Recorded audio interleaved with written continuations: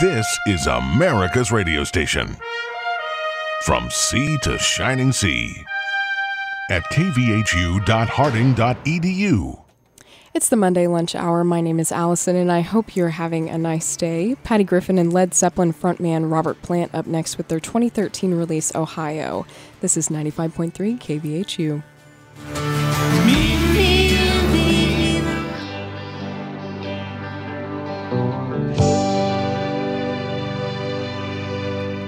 Sammy Davis Jr. and Come Sundown. This is 95.3 KVHU, and my name is Allison. Easter's coming up. Here's Dolly Parton's cover of Don Francisco's classic, He's Alive. The gates and doors are barred and all the windows fastened down. Aaron Tippin and his number one hit, There Ain't Nothing Wrong with the Radio. 95.3 KVHU. Stay tuned for more great music, including Michael Bolton, Linda Ronstadt, and Elvis Presley.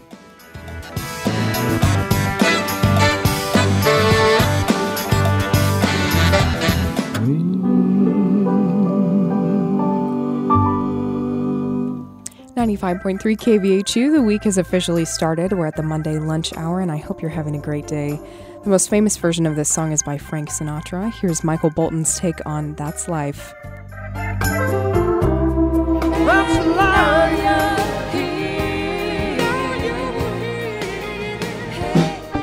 That was All My Life, a duet with Linda Ronstadt and Aaron Neville. Coming up next, a song originally by Paul McCartney and Wings, released in 1974. Lake Street Dive released a cover in 2012. This is Let Me Roll It.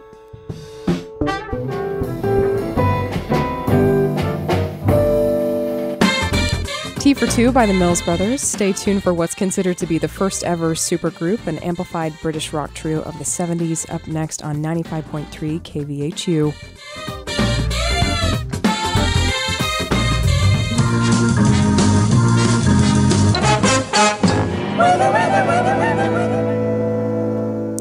Cream in one of their final songs, Badge, featuring George Harrison on rhythm guitar.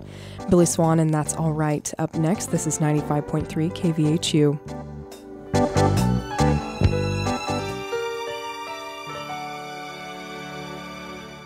My name is Allison, and if there's something you'd like to hear, give me a call at 866-790-KVHU. I'd love to play it for you. In the meantime, music from Star Wars, Asteroid Field, performed by the Boston Pops Orchestra.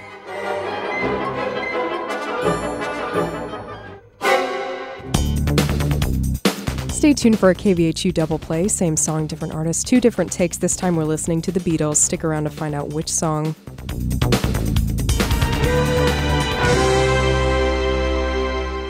We're in the middle of a KVHU double play, and the song is Something. We just listened to the original by the Beatles, and up next is a group that influenced much of Southern Soul. 95.3 KVHU, and this is Booker T and the MGs with their take on the Beatles classic.